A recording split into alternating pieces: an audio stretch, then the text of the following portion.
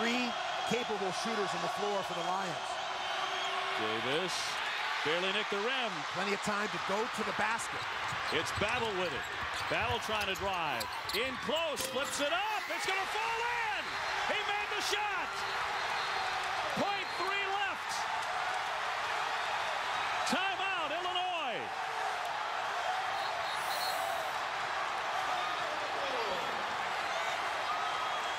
Talor Battle all the way through, an acrobatic shot, and the Nittany Lions lead by 1. And deservingly, Talor Battle getting all the love.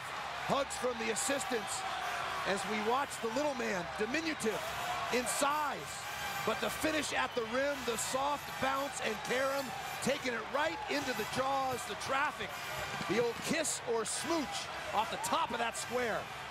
One more angle, splitting defenders, great body balance and control. And look at the soft bounce, the Nittany Nation with the reaction. Well, it may be the shot that erases any doubt at all as to whether Penn State goes to the NCAA tournament. Running that baseline, the long pass, and this one is over. They will storm the courts. Battle in the middle of the melee. Penn State wins a thriller. They are 21-9, and in the end, this might be the one that puts them into the NCAA tournament for sure.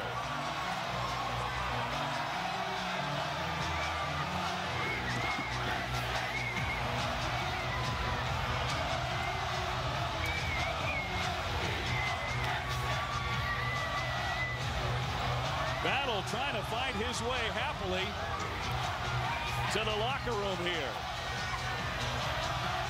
And Dave, as we mentioned throughout the broadcast, this was a record-setting win in the history of Penn State basketball, both home wins in a single season as well as overall wins in a regular season.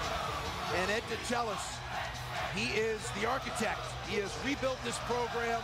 This is a watershed moment, and they're going to enjoy every second of it as we see the Nittany Nation flooding the court.